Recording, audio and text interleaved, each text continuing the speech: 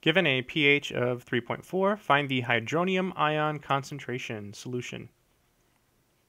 There's a formula that relates the pH and the hydronium ion concentration.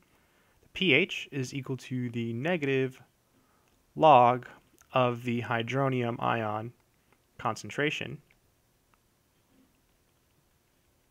And so in this problem, we're given the pH of 3.4.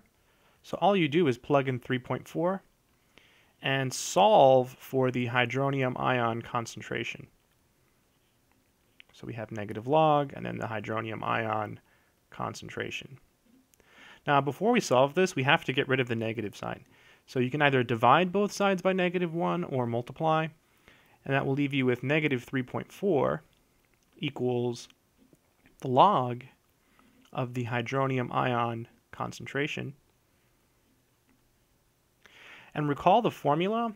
There's a formula that says if you have 10 to the log of x, you just get x.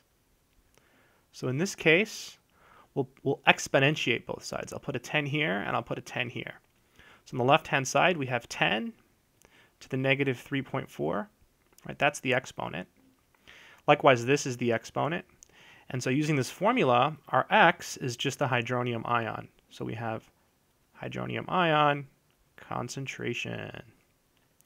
Let's write it another way. So the hydronium ion concentration,